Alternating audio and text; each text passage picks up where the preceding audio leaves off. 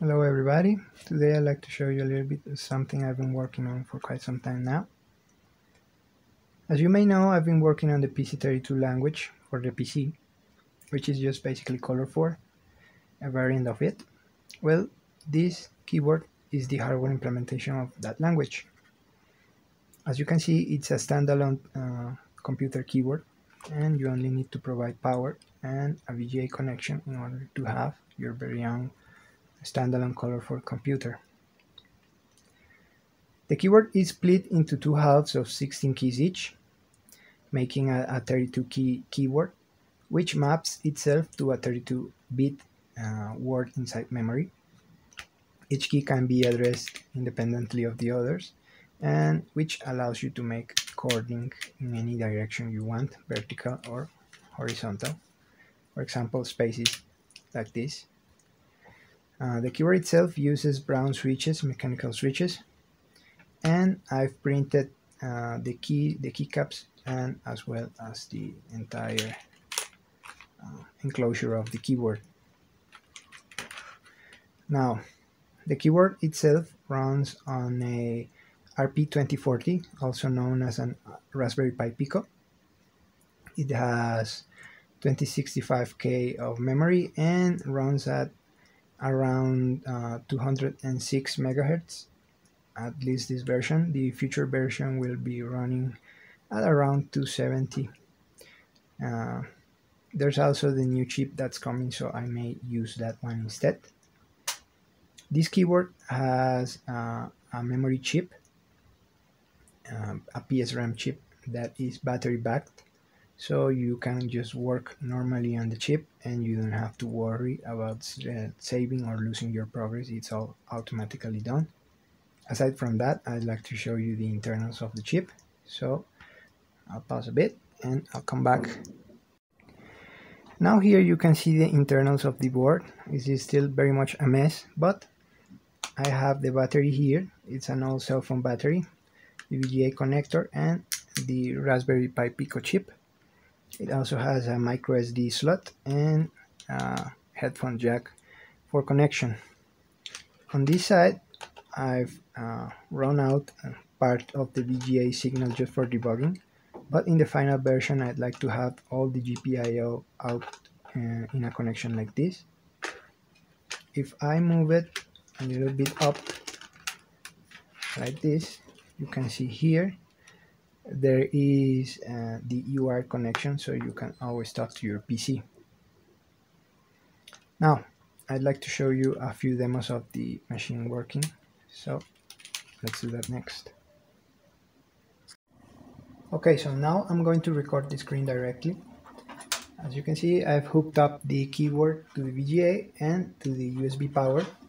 And if I click the power button, when the monitor syncs, I will have my editor. As you can see, it's here. So this is just the normal PC32 editor.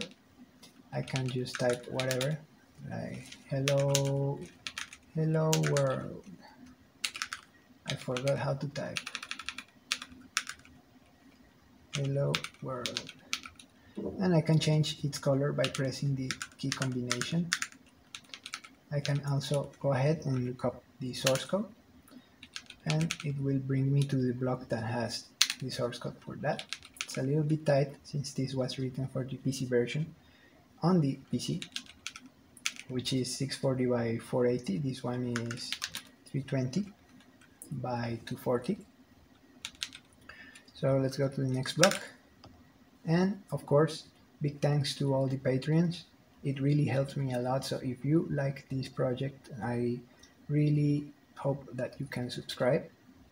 So moving on, let's go to the next block. And here I have a little trick for you. As you can see, down here we have a bunch of hex numbers, and the color of the block is color palette. So I want to show you the palette, but I only have this bunch of hex. Since this editor is the same editor as the PC version, I can use the blue words. And I've written a trick word that will trick the editor into showing the value of the color of that hex. So if I execute this, As you can see, it will show you the entire palette is 255 colors, 8 colors, and you can also turn it back. If I go ahead and bring up the pseudo command line, so I press this button here and it brings me to a command line environment. So I can type ASM, ASM, and it will bring it back to the normal hex display mode. Now I get out of that command line editor and I go to the next block. Now what do we have here? We have the traditional burst, which is Bresenham line implementation. It will display the lines as if it were a burst of color and wait for a key to get rid of that. If I go into the command line and type TV and execute that, you can see we have TV noise, and I can also get out from that. Now if we go to the next block, there's something I want to show you, and this is very much a work in progress. It's a 3D editor, and as you can see here I have a bunch of hex. Well, if I do the same trick, the same picks, and evaluate that, you will see that this is in fact a texture. And what I'm doing here is I am, if I evaluate the block,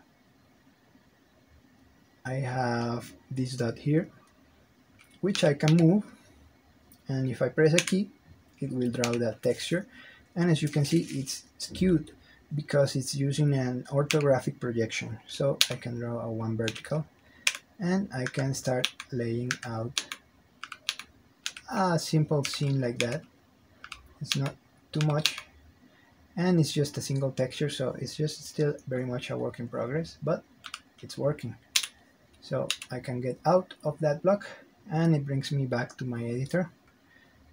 So as you may know, this RP2040 has a really good chip with that has the interpolator that makes very easy to do texture mapping. So I'm taking advantage of that, and I've done this very little demo. I press F5. It's not F5. It's just this combination of keys, these two, and it will execute the block, which I can just start moving around. As you can see, it's pseudo mode 7. I can also change the height of the scene and just move it around.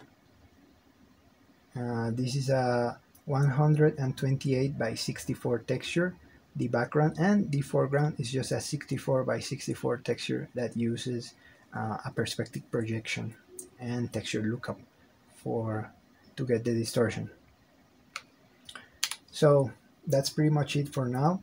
I think I'm going to keep working on this, get it real stable. I just wanted to show it off, just to not let a personal deadline of mine go through.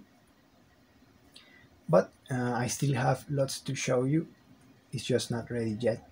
I'm also probably going to change the chip for the new Raspberry Pi Pico 2.